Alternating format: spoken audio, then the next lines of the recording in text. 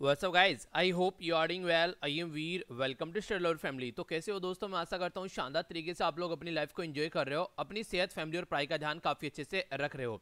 ये देखिए कितनी इंटरेस्टिंग बात यहाँ पर बोली गई है। बोला गया है never think I have nothing, यानी कभी भी ये नहीं सोचना है कि मेरे पास में कुछ भी नहीं है। आप लोग अगर ऐसा सोचेंगे तो आप लोग फ्रस्ट्रेट हो जाएंगे लाइफ में और आप लोग कुछ भी काम ढंग से नहीं कर पाएंगे। देखिए एक अनमोल शरीर आप लोगों के पास में है जिसकी कोई कीमत नहीं है। अगर आप लोगों से कोई बोले कि अपना हाथ मुझे दे दो और मैं आप लोगों को 2 लाख रुपए दूंगा या फिर 2 करोड़ रुपए दूंगा, क्या आप लोग उसको काट के अपना हाथ दे सकते हैं, अपनी आंख दे सकते हैं? तो ये अनमोल है। तो आप लोग ये मत सोचिए कि हाँ मेरे पास में कुछ भी नहीं है। आपके मम्मी पापा हैं, आसपास के जो लोग हैं, एक अच्छा इन्वायरमेंट है इस पृथ्वी पर, आप लोग हैं। तो हमेशा इस तरीके से नहीं सोचना है कि कुछ भी नहीं है, ठीक है। दूसरी बात बोली गई never think I have everything, ये नहीं सोचना है कि मेरे पास में सब कुछ है। अगर ऐसा सोचेंगे तो आप लोग काम करना बिल्कुल बंद कर देंगे और आप लोगों को लगेगा कि हम तो यहाँ पर सब कुछ है, हमको कुछ करने की जरूरत ही नहीं है, और आप लोग बिल्कुल निठल्ले हो जाएंगे। तो ऐसा भी नहीं सोचना है। सबसे बेस्ट तरीका है फिर क्या करना है, हमेशा ये सोचना है कि मेरे पास में कुछ है, आई हैव समथिंग और आई कैन अचीव एनीथिंग।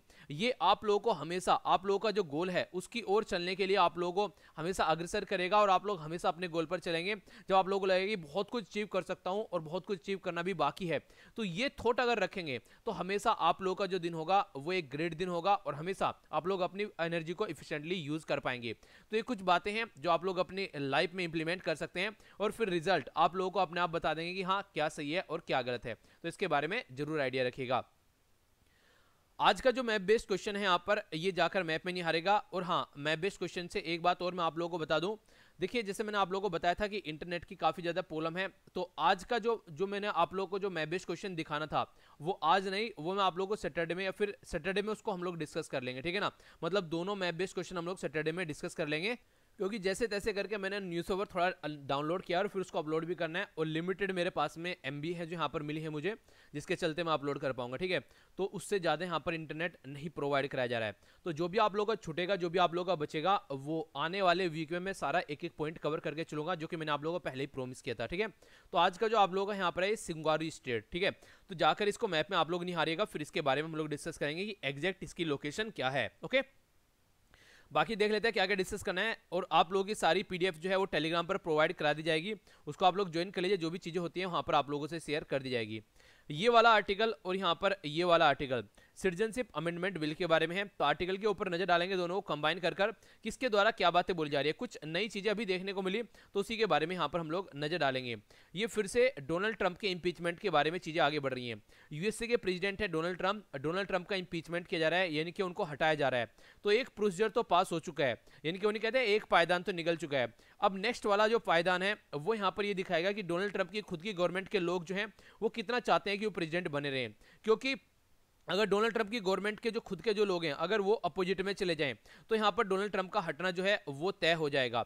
अब पूरा प्रोसीजर क्या है यहाँ पर मैंने आप लोग कल भी बताया था, इंपीचमेंट डोनाल्ड ट्रंप बाय वीर, आप लोग सर्च करेंगे तो पूरी वीडियो मैंने बना रखी है उस पर कंपेयर कर कि किस तरीके से डोनाल्ड ट्रंप का इंपीचमेंट होता है और हमारी कंट्री में अगर प्रेसिडेंट का इंपीचमेंट कर रहे हैं तो वो कैसे होता है। तो वो वीडियो आप लोग देखिए ताकि आप लोग के माइंड में जो भी कंफ्यूजन है वो आप लोगों को कंफ्यूजन न रहे, ठीक है। तो ये इसीलिए मैंने स्पेशल वीडियो बनाई थी ताकि डेली आप लोगों का टाइम वेस्ट ना हो और जिसमें जिसको कोई कंफ्यूजन है वो जाकर उसको देख सके, तो आप लोग उसको देख लीजिएगा। नेक्स्ट यहाँ पर ये वाला इंटरेस्टिंग आर्टिकल है, ब्लैक मनी के बारे में बात कर रहा है। ब्लैक मनी को जिस तरीके से हमारी कंट्री में देखा जा रहा है वो सही तरीका नहीं है और ना तो उससे आज तक रिकवर हुई है और ना ही कभी रिकवर होगी। ये बिल्कुल ऐसी है जैसे आप लोग गंगा को क्लीन करने की बात करते हैं, जिस पैटर्न को लेकर चल रहे हैं उस पैटर्न से ना तो 50 सालों में अब तक गंगा क्लीन हुई है और ना ही आने वाले 50 सालों में गंगा क्लीन होने वाली है। तो आप लोगों को सॉल्यूशन निकालना पाएगा। यही सेम पॉइंट मैंने वहां भी बोला था जब हम लोगों ने बात की थी कॉन्फ्रेंस ऑफ पार्टीज 25। तो 25 साल से आप लोग यहाँ पर ये इस तरीके की मीटिंग कर रहे हैं क्लाइमेट चेंज से रिलेटेड, जो कि बार बार फेल हो रही है। तो आने वाले टाइम में फिर से अगर आप लोग इसी पैटर्न पर चलते रहेंगे तो फिर से आप लोग वहीं आकर खड़े हो जाएंगे जहां से आप लोग चल रहे हैं, क्योंकि आप लोग जब समझ नहीं रहे हैं कि गलती कहां कर रहे हैं और उसको सुधारने की जरूरत है तो आप लोग फिर कैसे रिजल्ट निकाल पाएंगे। बिल्कुल ऐसे जैसे आप लोग एग्जाम देते हैं और एग्जाम में बार बार फेल होते हैं, तो रीजन क्या है? रीजन ये आप लोग गलतियां नहीं पकड़ रहे हैं और अपनी गलतियों को पकड़ भी रहे हैं तो उनको सुधारने का काम नहीं कर रहे हैं, इसीलिए फिर से ऐसे ही रिजल्ट आ रहा है जैसे पहले रिजल्ट आया था। अब आप लोगों को खुद डिसाइड करना है कि इसी को दोहराते रहना है या फिर कुछ चेंज लेकर आना है, और चेंज ही प्रकृति का नियम है। अगर चेंज नहीं करेंगे तो फिर आप लोगों को वो चीज नहीं मिलेगी जो आप लोग चाहते हैं। तो इसके बारे में आइडिया रखिएगा। नेक्स्ट यहाँ पर बात की जा रही है कि जो गवर्नमेंट है क्या उसको जो नवरत्न है, हमारी कंपनी जो नवरत्न है, क्या उनसे बाहर निकलना चाहिए? तो इसके बारे में बात की जा रही है, should the government exit Navratna companies. ठीक है, तो इसके बारे में आर्टिकल है और ये क्वेश्चन भी आज का आप लोगों का, जो आप लोगों को इसको आंसर राइटिंग के लिए यूज करना है, तो अच्छे से आप लोग इसको अटेम्प्ट कीजिएगा। ठीक है, तो इसके बारे में आप लोग आइडिया रखिएगा। नेक्स्ट यहाँ पर जो आर्टिकल है ये भी सिटीजनशिप अमेंडमेंट बिल के बारे में ही है, तो इसको हम लोग नजर डालेंगे क्या क्या बातें हैं। आज का इंटरेस्टिंग यहाँ पर पॉइंट है, ये है आज का कार्टून जो कि सिटीजनशिप अमेंडमेंट बिल से ही रिलेटेड है, इसको हम लोग स्टार्ट करेंगे। और यहाँ पर जो ये पॉइंट दे रखा है ये है जर्नलिस्ट के लिए। जर्नलिस्ट के लिए यहाँ पर नोट दे रखा है कि देखिए जब भी कोई प्रोटेस्ट होता है तो प्रोटेस्ट में जो जर्नलिस्ट हैं उनकी सबसे बड़ी एक तरीके से जो रेस्पॉन्सिबिलिटी होती है कि प्रोटेस्ट को कवर भी करना है, पिक्चर्स भी लेनी है, वीडियोज भी लेनी है, और सबसे बड़ी बात है कि अपने इंस्ट्रूमेंट और अपने आप को भी बचाना है। तो उसके चलते यहाँ पर जो जर्नलिस्ट हैं उनको काफी सारी प्रॉब्लम फेस करनी पड़ जाती है, और कई बार वहां पर लाठीबारी देखने को मिलती है, कई बार गन चल जाती है, कई बार पत्थर फेंके जाते हैं। तो बोला गया कि जर्नलिस्ट को साइड लाइन में रहना चाहिए अपने आप को, खासकर जब वो प्रोटेस्ट कवर करें, यानी कि अपनी जान पे खेलकर कई सारे जर्नलिस्ट क्या करते हैं, चीजों को कवर करने की कोशिश करते हैं। तो देखिए जान है तो जहान है, अगर जान रहेगी तो आप लोग काम कर पाएंगे, अगर जान नहीं रहेंगे तो क्या काम कर पाएंगे। तो सबसे पहले यहाँ पर अपने आप को आप लोगों को सेव करना है, ठीक है, तभी आप लोग चीजों को यहाँ पर समझ पाएंगे। तो इसी के चलते यहाँ पर आप लोग चीजों को आगे अंडरस्टैंड कर पाएंगे। यहाँ पर एक पॉइंट और मुझे याद आ रहा है, जब जान है तो जहान है। यहाँ पर जब शिप में मैं जर्नी कर रहा था, तो जो पानी का शिप है उसमें जर्नी कर रहा था, एक क्रूज था, तो उस पर एक बात देखने को मिली। वहाँ पर जो बता रहे थे कि अगर कोई अनफॉर्चुनेट कंडीशन बनती है, और कोई अनफॉर्चुनेट कंडीशन बनती है किसी भी तरीके से, यहाँ पर कोई मान लीजिए कोई मतलब प्लेन जो यहाँ पर जो पानी का जो शिप है मान लीजिए वो पलटने को है, या फिर कोई कुछ और कंडीशन बन रही है, साइक्लोन आ रहा है, सुनामी आ रही है, उस टाइम पर आप लोग क्या करना है। और जिसके पास में बच्चे हैं उसके बारे में इन्फॉर्मेशन ये थी, यहाँ पर ये बोला गया था कि आप लोग क्या करना है, सबसे पहले आप लोगों को अपने आप को सेव करना है, यानी कि जो जैकेट है खासकर जो पानी में डूबने से आप लोगों को बचाएगी, सबसे पहले आप लोगों को पहननी है, बच्चों से पहले भी। रीजन क्या है, अगर बच्चों को पहनाते रह जाएंगे आप लोग तो अपने आप नहीं पहन पाएंगे, और अगर बच्चों ने पहन ली और आप लोग पहने बिना बच गए तो बच्चे आप लोगों को नहीं बचा पाएंगे, पर लेकिन आप लोगों ने अगर पहन ली तो आप लोग बच्चों को बचा पाएंगे। ये एक अच्छा सा क्वेश्चन आप लोगों का बन सकता है अगर आप लोग बात करें एथिक्स के पेपर के अंदर में, ठीक है, कि किसको पहले बचाना चाहिए, और यूपीएससी के द्वारा ऐसा क्वेश्चन पास में पूछा भी जा चुका है। तो ये कुछ पॉइंट्स हैं जो आप लोग इंक्लूड कर सकते हैं अपना, ठीक है। तो ये बातें हैं जो कई बार आप लोगों को काम आ जाती है, ठीक है। तो यहाँ पर एक आइलैंड वाले एरिया पे हूं मैं, जहां पर बिल्कुल भी इंटरनेट नहीं है, जैसा कि मैंने आप सभी लोगों को बताया था। तो इसी के चलते यहाँ पर जो जैसे तैसे कर लेक्चर आप लोगों तक आ रहा है, बस ऐसे इसको एंजॉय करते रहिए, बाकी फिर अपना टोटल डिटेल में हम लोग चीजों को डिस्कस करेंगे, ठीक है। आइए आगे चलते हैं। सबसे पहले नजर डालते हैं आज की कार्टून के ऊपर। कार्टून में क्या बातें बोली गई हैं? कार्टून में सीधा सीधा ये बातें बोली गई कि यहाँ पर है मोदी जी और ये है अमित शाह जी, ये क्या कर रहे हैं, ये अपना एंजॉय कर रहे हैं, वायलिन बजा रहे हैं, और नीचे क्या चल रहा है, नीचे प्रोटेस्ट चल रहा है, और नीचे लोगों को मारा जा रहा है, पता नहीं क्या क्या चल रहा है, पर लेकिन इन तक ये खबर नहीं पहुंच रही है, या फिर आप लोग बोल सकते हैं ये देखकर भी उसको अनसुना कर रहे हैं। दिख तो इनको रहा है कि क्या चल रहा है नीचे, पर लेकिन देखकर भी उसको अनसुना कर रहे हैं। और इसी के चलते जो अमित शाह जी का एक कमेंट आया अभी, सिटीजनशिप अमेंडमेंट ये बिल या फिर एक्ट आप लोग बोल लीजिए, इसके बारे में इनके द्वारा ये बोला गया कि हमको पता था कि ऐसा कुछ होने वाला है, इसलिए हम पहले से ही प्रिपेयर थे कि इन सब चीजों को कंट्रोल करके चलना है। तो ये इस तरीके का जो कमेंट इनके द्वारा किया गया, उसकी वजह से पूरी कंट्री में और आग बबूला हो गया। यानी कि तुमको पता है कि यहाँ पर ऐसा करने से गलतियां होने वाली है, और उसके बाद भी ऐसा कुछ कर रहे हो, तो ये तो सरासर एक तरीके से वो गया ना कि अपने पैरों पर कुल्हाड़ी मारना। एक तरीके से लोगों को देखते देखते भी यहाँ पर चलते चलते भी उस तरीके से सिचुएशन को समझ रहे हैं क्या ये गलती हो रही है, तो वही हो गया कि हाँ हम लोग फेल होने वाले हैं, पर फिर भी हम लोग उसी पाथ पर चल रहे हैं। तो ये वही तरीके को यहाँ पर बोलने की बात की जा रही है। तो इसके चलते अभी आप लोगों को पता है कि प्रोटेस्ट और लॉ एंड ऑर्डर की बहुत बड़ी प्रॉब्लम होती है। लॉ एंड ऑर्डर जो राज्य के अंदर वो रेस्पॉन्सिबिलिटी होती है स्टेट लिस्ट में आता है लॉ एंड ऑर्डर, अगर राज्य में आप लोग बात करते हैं तो। इंपॉर्टेंट क्वेश्चन है, पूछा जाता है कई बार, याद रखिएगा। हमारी कंट्री में अभी सेक्शन 144 के बारे में बात की जा रही है। सेक्शन 144 जो कोड ऑफ क्रिमिनल प्रोसीजर है, उसके चलते अभी सेक्शन 144 लगाया गया उत्तर प्रदेश और कर्नाटक के अंदर। तो बात क्या की जा रही है इसके बारे में, बात ये की जा रही है कि सेक्शन 144 जो है उसका बेसिक पर्पज ये है कि रेगुलेट करना दंगों को, ना कि एक तरीके से अगर कोई प्रोटेस्ट चल रहा है उसको क्या करना, उसको रेगुलेट करना। अगर मान लीजिए लोग प्रोटेस्ट कर रहे हैं तो प्रोटेस्ट करते करते वो प्रॉपर्टी को नुकसान ना पहुंचाए, प्रोटेस्ट करते करते कहीं आग ना लगाए, किसी को मारे ना, वो शांति में अपना प्रोटेस्ट करें। तो इसका मतलब होता है ये सेक्शन 144 का कि एक तरीके से उसको रेगुलेट करना। पर लेकिन प्रोटेस्ट को सप्रेस करने के लिए इसका सेक्शन का यूज किया जा रहा है, जो कि एक गलत बात है। ये एक गलत तरीका है, इस तरीके से आप लोग नहीं कर सकते। सप्रेस नहीं करना है, उसको आप लोगों को रेगुलेट करना है, क्योंकि प्रोटेस्ट नहीं करेंगे तो लोग पता कैसे चलेगा कि हाँ लोग जो है आप लोगों के द्वारा स्टेप उठाए गए उनसे नाखुश हैं। तो ये यहाँ पर इस तरीके से जो आप लोग लेकर चले सिटीजनशिप अमेंडमेंट एक्ट के चलते ये गलत तरीका है, ऐसा आप लोगों को यहाँ पर नहीं करना चाहिए था। इंटरनेट जो मोबाइल फैसिलिटीज हैं बहुत सारे एरिया में सस्पेंड कर रखी हैं, आप लोगों को पता है कई सारे जो मेट्रो स्टेशन है, सुनने में आया कि दिल्ली में कई सारे मेट्रो स्टेशन भी बंद पड़े हुए हैं। तो ये सिचुएशन आप लोग यहाँ पर समझ सकते हैं। तो ये कंडीशन जो है, इवन हमारी जो कैपिटल है वो भी आग बबूला है आज के डेट में, जगह जगह पर प्रोटेस्ट हो रहे हैं, जो बच्चे हैं वो अपना एजुकेशन छोड़कर सब सड़कों पर उतरे हुए हैं। आप लोग समझ सकते हैं कि ये पता है कितना ज्यादा नुकसान होने वाला है पूरी कंट्री की इकोनॉमी को, पर लेकिन फिर भी आप लोगों ने ऐसे स्टेप उठाया, तो ये एक बिल्कुल गलत तरीका है। तो जो रिस्ट्रिक्शन है और जो सप्रेशन यहां पर किया जा रहा है वो एक तरीके से रेगुलेशन की फॉर्म में होना चाहिए था कि कैसे रेगुलेट किया जाए कि लोगों को यहां पर नुकसान न उठाना पड़े। तो जो पब्लिक फियर है वो और ज्यादा यहां पर बढ़ता जा रहा है, और ये इस तरीके से अगर बढ़ता रहा तो लोग डर के चक्कर में और ज्यादा प्रॉब्लम में आ जाएंगे। आप लोग समझने की कोशिश कीजिए।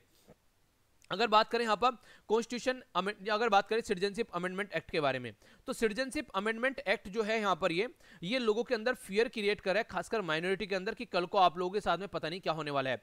दूसरा यहाँ पर इसके चलते जो रिलीजियस के नाम पर अगर आप लोग बात करेंगे लोगों को डिवाइड करने की कोशिश की जा रही है, ऐसा भी हम लोगों ने यहाँ पर डिस्कस किया, ऐसा भी यहाँ पर बताया गया।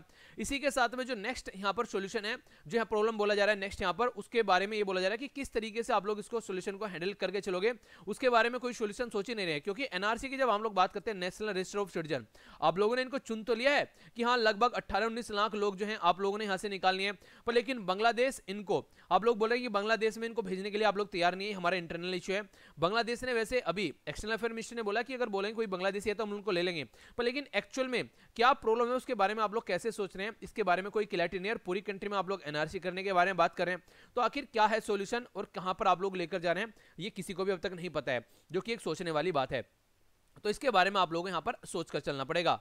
नेक्स्ट आर्टिकल यहां पर इसी का कंटिन्यूएशन करते हुए यहां पर ये बोलता है कि देखिए एक टाइम हुआ करता था कोalition की गवर्नमेंट हुआ करती थी, और उस टाइम पर जो अटल बिहारी वाजपेयी जी हैं जो शानदार तरीके से कोalition चलाकर ले गए, लाल कृष्ण आडवाणी जी हैं, बहुत अच्छे से इनके द्वारा काम किया गया। अभी जो गवर्नमेंट है वो फुल मेजोरिटी में है, फुल मेजोरिटी में अपनी मनमानी कर रही है, चाहे कुछ गलत हो चाहे कुछ सही हो, जो एक बार सोच लिया अब वो करना है। तो इस तरीके के पैटर्न पर गवर्नमेंट आज के डेट में चलती हुई नजर आ रही है। तो सिटीजनशिप अमेंडमेंट बिल जो यहाँ पर आप लोगों को देखने को मिल रहा है, इतनी ज्यादा कंट्रोवर्सी में जो यहाँ पर निकल कर आया ये, तो ये बोला गया कि अमित शाह जी के द्वारा से हमने बोला था ना कि मुझे पता था कि ऐसा कुछ होने वाला है, पर लेकिन हम प्रॉब्लम को सोल्व करने के लिए हैं, हम लोग ऐसा नहीं है जैसे पुरानी गवर्नमेंट जो है वो चीजों को लटकाए रखती थी, ठीक है, कि बांग्लादेश के साथ में रिलेशन को लटकाए रखा, जीएसटी को लटकाए रखा, और बहुत सारे उदाहरण इसके साथ इनके द्वारा दिए गए।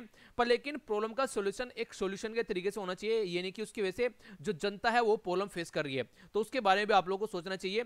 तो ये एक तरीके से अपनी बड़ाई के तरीके से इनके द्वारा कमेंट किया गया कि हम लोग प्रॉब्लम का सोल्यूशन करना जानते हैं। पर लेकिन अगर प्रॉब्लम की बात करें आज के डेट में, आप लोग रिलेशन की बात करिए, पाकिस्तान के साथ में सबसे बुरे रिलेशन है आज के डेट में, जबकि अटल बिहारी वाजपेयी जी के साथ में एक बेस्ट रिलेशन थे बुरी कंडीशन होते हुए भी। नेक्स्ट अगर बात करें इकोनॉमी में, कई सारे सैंक्शन हमारी कंट्री में वॉशिंगटन के द्वारा लगाए जा चुके हैं, यूएसए के, और फिर भी हम लोग को ये नहीं पता कि कंडीशन आगे कैसे चलने वाली है।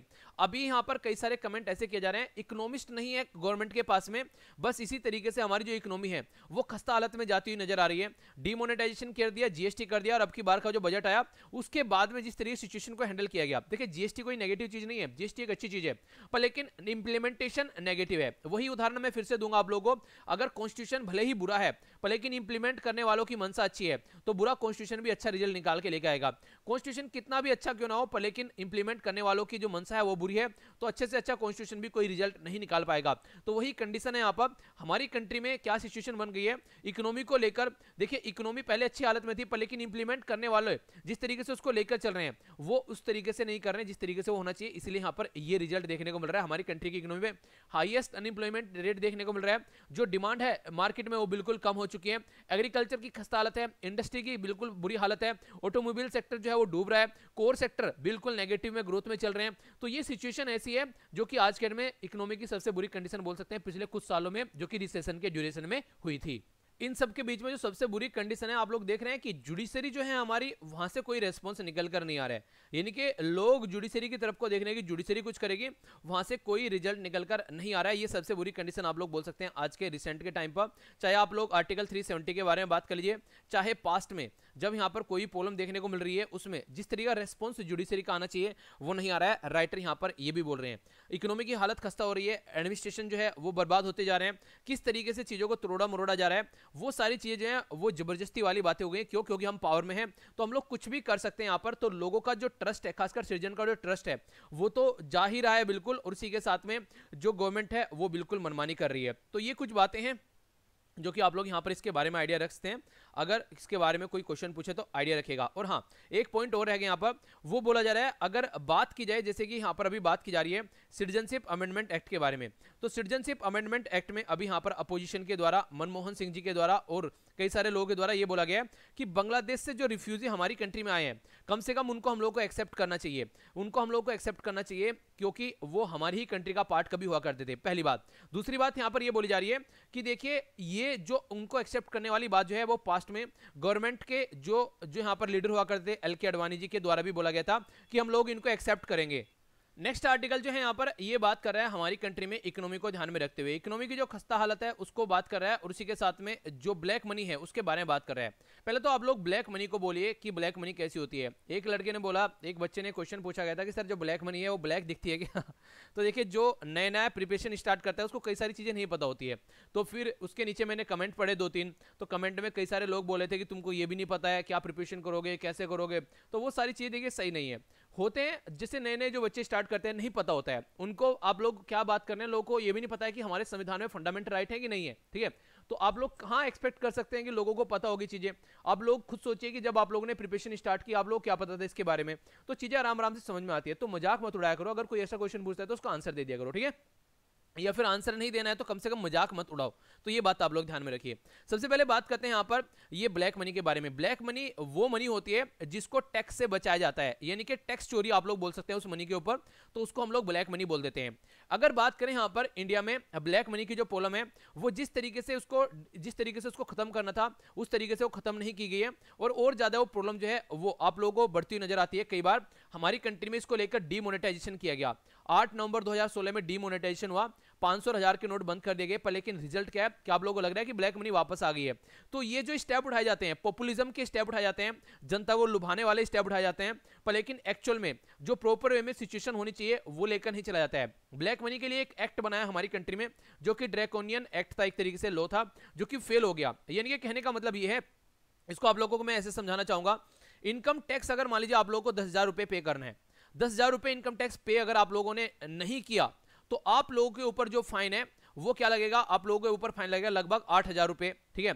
और अगर आप लोगों ने पे कर दिया है तो फिर तो कोई दिक्कत ही नहीं है, ठीक है। तो कहने का मतलब यहाँ पर ये जो टैक्स है वो लगाने वाला बहुत ज्यादा बढ़ गया है। हो सकता है कि ये 12,000 रुपए कर दे इसको, कि अगर नहीं पे किया तो देखिए लोगों के अंदर फियर तो रहेगा, पर लेकिन वो सबसे पहले करेंगे अगर उनका टैक्स पे नहीं किया गया, गलती कर दी अगर उन्होंने, तो फिर वो पे नहीं करेंगे उसको, उसका ऑल्टरनेटिव ढूंढेंगे कि कहीं से कोई ना कोई सोल्यूशन निकल कर आ जाए। एक तो है कि चलो पता है कि चलो अभी टाइम बचा हुआ है, हम पे कर देंगे यार, वरना इतनी प्रॉब्लम आ जाएगी।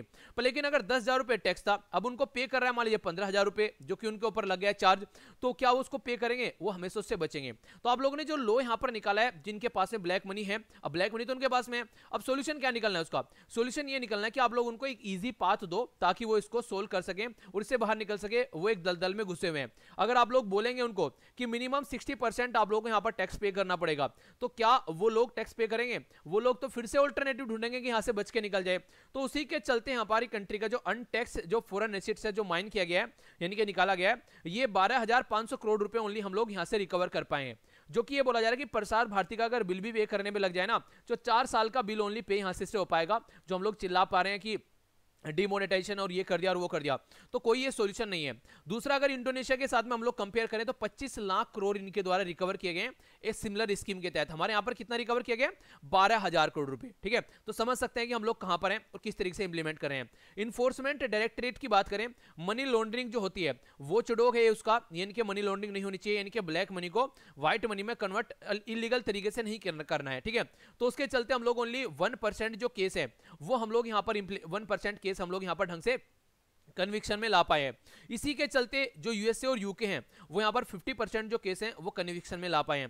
तो यहाँ पर भी आप लोग देखिए हम लोग क्या कर रहे हैं। नेक्स्ट यहाँ पर बात करते हैं 2016-17 के बारे में बात करें तो controller and auditor general report के हिसाब से हम लोग बात करें तो डीमोनेटाइजेशन का जो ईयर है, ये डीमोनेटाइजेशन के ईयर में हम लोग देखते हैं बहुत सारी रेड हुई दुनिया भर की। ये यूपीए का जो टाइम था, यानी कि कांग्रेस का जो टाइम था, उससे भी ज्यादा रेड हुई, पर लेकिन जो अमाउंट है उसके टाइम का 1/4 ही हम लोग यहाँ पर रिकवर कर पाए। यानी कि चिल्ला ज्यादा रहे हैं पर लेकिन काम कम कर रहे हैं। No clear estimation, black money का कोई क्लियर एस्टिमेशन यहां पर देखने को नहीं मिल रहा है। तो ये भी आप लोग बहुत बड़ी प्रॉब्लम यहां पर बोल सकते हैं कि हाँ कितना है अब तक पता नहीं चला। 2008 से लेके 12 तक की रिपोर्ट में ये बोला गया कि 500 से लेके 1.5 ट्रिलियन, 500 बिलियन से लेकर 1.5 ट्रिलियन तक का ये बाहर पैसा है। और स्विस बैंकर एसोसिएशन एसबीए की रिपोर्ट के द्वारा ये बोला गया, ऐसा बोला गया, जबकि ये रिपोर्ट फॉल्स है, क्योंकि एसबीए के द्वारा कभी भी ऐसा मार्केट में या पब्लिक में ऐसा कुछ पब्लिश ही नहीं किया गया है। तो ये फालतू में यहाँ पर इस तरीके की चीज देखने को मिली। ये जेम्स नेल्सन जो कि इनके खुद के ऑफिसर हैं उनके द्वारा बोला गया। 2019 में national institute of financial management के द्वारा रिपोर्ट दी गई, उसमें बोला गया कि 216 से लेकर यहाँ पर 490 बिलियन तक का ब्लैक मनी है, ठीक है, जो कि 1/7 है, जो कि यहाँ पर 2014 के इलेक्शन से पहले जो यहाँ पर गवर्नमेंट है उसके द्वारा बोला गया था कि इतनी ब्लैक मनी है, इतने 1000 करोड़ ब्लैक मनी है, तो उसका ओनली 1/7 है। तो वो भी फालतू में ओवर एस्टिमेशन करके लोगों को एक तरह से गुमराह किया गया। बोला ये भी गया इलेक्शन के ड्यूरेशन में 15 लाख रुपए आप लोग के अकाउंट में डाले जाएंगे हर एक सिटीजन के। तो ये एक तरीके से क्या था, ये पॉलिटिकल बैट थी, बस हाँ इलेक्शन जीते और उसके बाद में किसी को कोई बात नहीं करनी है। तो वही कंडीशन है। तो जो सॉल्यूशन निकलेगा वो कैसे निकलेगा, तो ड्रेकोनियन जो लॉ बना रखे हैं, यानी कि जो उल्टे सीधे जो लॉ बना रखे हैं, पहले उनको आप लोग थोड़ा सिंप्लीफाई कीजिए, ठीक है, उनको रिपील कीजिए। दूसरा, इंटरनेशनल लेवल पर कोऑपरेशन कीजिए उन लोगों के साथ में जिसके साथ में आप लोग बात करके सॉल्यूशन निकाल सकते हैं, वो आप लोग कीजिए। टेक्नोलॉजिकल एडवांसमेंट कीजिए, सब कुछ ऑनलाइन कीजिए, किसी भी इंसान का इंटरफेयर नहीं होना चाहिए, क्योंकि जहां इंसान आएगा वहां ह्यूमन एरर जरूर आएगी, और ह्यूमन एरर कभी कभी लालच की एरर भी हो जाती है, यानी कि लालच के चलते भी ऐसी हरकतें की जाती है। इंडिया के बारे में बात करें ब्लैक मनी को लेकर आप लोग, तो यहां पर जो डेमोक्रेटिक और जो इकोनॉमिक जो साउंड मीन है उसको आप लोगों को फोकस करके चलना है। खासकर ये अगर आप लोग सॉल्यूशन निकालना चाहते हैं, ऐसा नहीं कि बस सप्रेस सबको करना है। तो ये यहां पर इसके बारे में बात बोली गई है, ठीक है। तो आप लोग क्या लगता है इसका क्या सॉल्यूशन हो सकता है, कि आप लोगों को लग रहा है जैसे राइटर बोल रहा है सॉल्यूशन है, जैसे गवर्नमेंट कर रही है सॉल्यूशन, तो आप लोग भी अपनी राय लिख सकते हैं। गवर्नमेंट को यहां पर एग्जिट जो करने की बात की जा रही है नवरत्न कंपनी से, क्या वो करना चाहिए, तो इसके बारे में आप लोगों के लिए सबसे अच्छा उदाहरण ये है कि सबसे पहले देखना चाहिए कि ये मुर्गी कैसा अंडा दे रही है। यानी कि सबसे पहले वाली बात ये है, आप लोगों ने वो कहावत सुनी होगी कि एक इंसान के पास में एक सोने की मुर्गी थी, जो सोने के अंडे दिया करती थी, ठीक है। तो वो सोने के अंडे दिया करती थी और एक ड्यूरेशन होता था कि हाँ इस टाइम एक सोने का अंडा आने वाला है, तो वो उसको एंजॉय करता रहता था सोने के अंडे को। पर लेकिन उसके माइंड में लालच आया, और लालच आया तो उसने सोचा यार जब इतने सोने के अंडे अगर मैं मुर्गी को काटूं और मुर्गी के अंदर से दुनिया भर के सोने के अंडे निकलेंगे, अगर मुर्गी को मार के इसके अंदर से सोने के अंडे निकालूं तो कैसा रहेगा। तो वो क्या किया, उसने मुर्गी को मार दिया, तो अंडा तो वहां से निकलने वाला था नहीं। तो वही कंडीशन यहां पर गवर्नमेंट कर रही है नवरत्न कंपनीज को बेचकर, खासकर जो प्रॉफिट क्रिएट करने वाली कंपनीज हैं। तो प्रॉफिट क्रिएट करने वाली कंपनीज को बेचने का मतलब है कि यहां पर सोने की मुर्गी को मार देना, वो मुर्गी को मार देना जिससे सोने का अंडा निकालने के चक्कर में।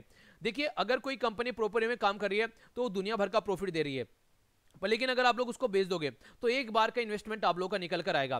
तो आप लोग क्या करिए, आप लोग डिसइन्वेस्टमेंट कीजिए। डिसइन्वेस्टमेंट क्या होता है, डिसइन्वेस्टमेंट करना आप लोगों को कितना, वो आप लोगों को इतना करना है ताकि पावर जो है वो आप लोगों के हाथ में रहे, डिसीजन मेकिंग पावर, यानी कि 51 से आप लोगों 51% 51 जो, या आप लोग बोलिए 50+1 जो शेयर हैं वो आप लोगों के पास में होने चाहिए, ताकि डिसीजन मेकिंग कैपेबिलिटी आप लोगों के हाथ में रहे।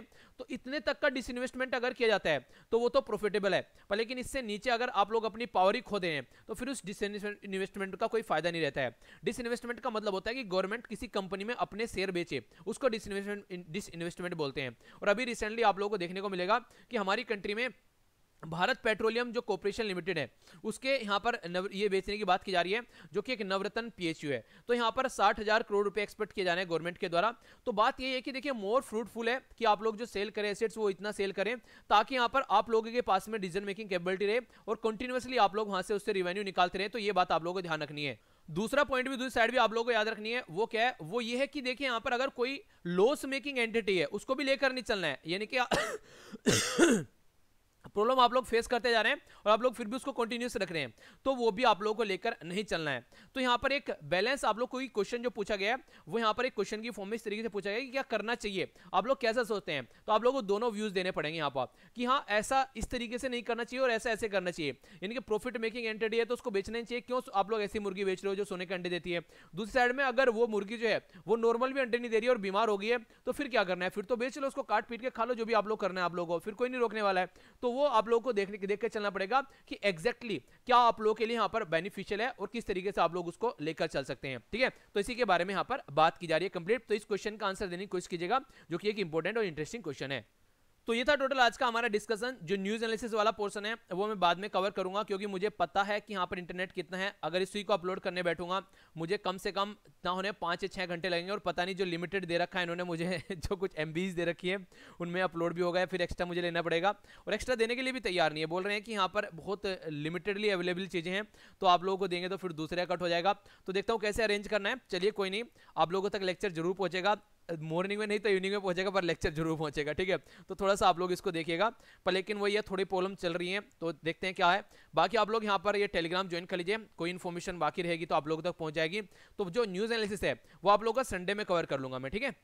संडे में नहीं तो मंडे में कवर कर लूंगा, पर लेकिन इसी वीक में आप लोगों का मंडे तक का आप लोगों का सारा चीजें कोशिश करूंगा कि कवर हो जाए। इसी के साथ में लेक्चर पसंद आता है तो ही लाइक कीजिए, अगर पसंद नहीं आता तो डिसलाइक कीजिए। डिसलाइक क्यों कमेंट से जरूर बताना। मिलता हूं नेक्स्ट लेक्चर में। बड़ों को नमस्ते, छोटों को प्यार। छोटी सी लाइफ एंजॉय करो यार, एंजॉय करते रहो। लाइफ में एंजॉयमेंट काफी जरूरी है अगर कुछ अच्छा करना चाहते हो, ठीक है।